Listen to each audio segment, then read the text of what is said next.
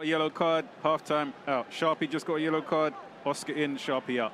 He's making sure that he's not leaving any room for error or leaving the referee to decide who's going to be available for that playoff game.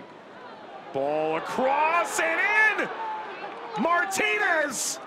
Age is but a number. Hartford scores, and they're level on the road.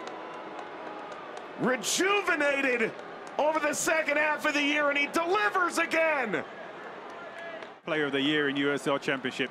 I think Ariel Martínez would be there for it. Budadi does ever so well here. Good ball delivered into the box.